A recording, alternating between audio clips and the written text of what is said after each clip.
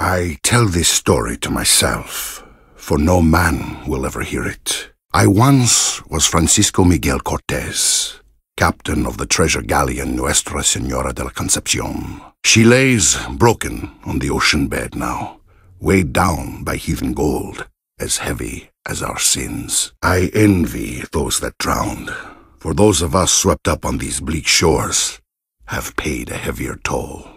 The survivors, and I among them, were hunted tirelessly and with grim delight by the slimy man-things that dwell here. Those that evaded capture were slowly changed, corrupted.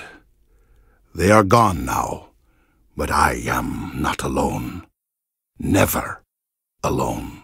I sought refuge in this temple, the only place those ghouls would dare not trespass. At its center stood a golden sarcophagus. Oh, so beautiful. I swear I could see the faces of angels beneath its surface. Inside that casket, a mask of bone, the sight of which did chill my blood. The creatures were greatly afraid of this thing, and in their fear, I saw hope. I would swear that mask called to me, offering a chance for escape and for salvation. If you trust me, it whispered, if you put me on. And so I did. A transformation, a face and a body that were not my own, a confusion of images, a hunger, and so much blood. I was lost. Such power, impossible to describe, but not enough.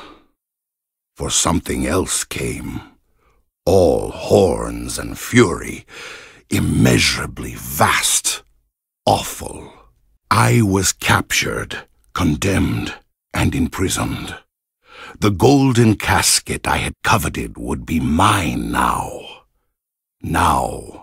and forever. I crave a death so long in coming, but this cursed mask torments me still. In time, they shall learn what I have learned. The flesh is a dungeon for the soul.